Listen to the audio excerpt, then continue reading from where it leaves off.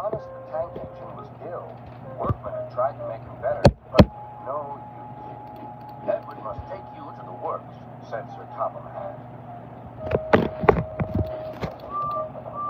Thomas felt very miserable. Then Sir Topham Hatt spoke to Duck. I want you to help Percy and Toby while Thomas is away. Duck was delighted. He already knew Percy and soon made friends with Toby and Bertie. Terence the tractor gave him a big welcome, too. Take care of Thomas's coaches, he advised. Be sure to miss them while he's away.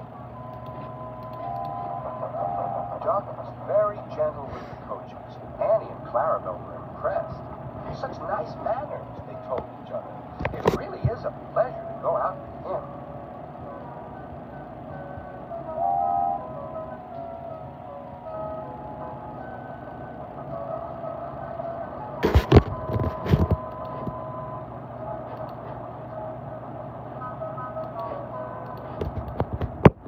When Thomas came back, Annie and Clarabelle told him how well Duck had managed. Thomas was so pleased to be home that he soon forgot to be jealous.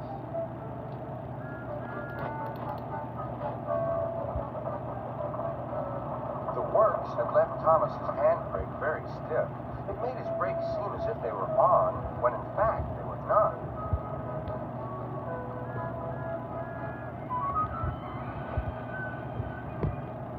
As a result, he and his coaches often overran the platform. Thomas found this most embarrassing. Gradually, his driver and fireman learned to be extra careful.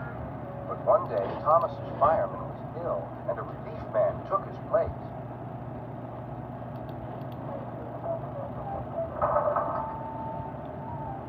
The fireman had fastened the coupling and joined the driver and station master on the platform to wait for Henry's passengers. The fireman had forgotten all about Thomas's handbrake. Thomas simmered happily. Not long now, he thought, as he saw Henry slowly approaching.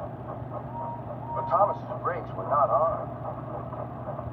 And suddenly, he felt his wheels begin to move. He tried to stop, but he couldn't, without his driver and fireman. He tried to whistle a warning, but he couldn't do that either. The conductor, driver, fireman, and passengers were all stranded on the platform. Stop! Stop! Shrieked Annie and Clarabelle. But Thomas, with plenty of steam, kept on going. The alarm went down the line. Stop the Runaway! There, ready for action, was Harold the helicopter. The inspector had made a plan, and together they took off into the sky.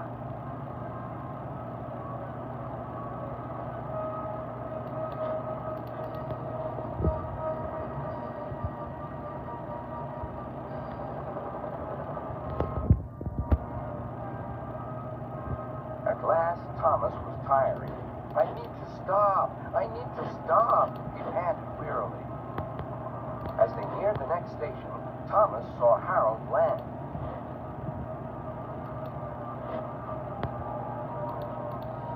They entered the platform slowly enough for the inspector to act.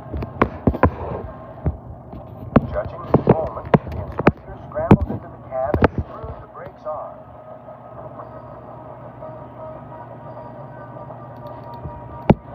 At last, Thomas stopped.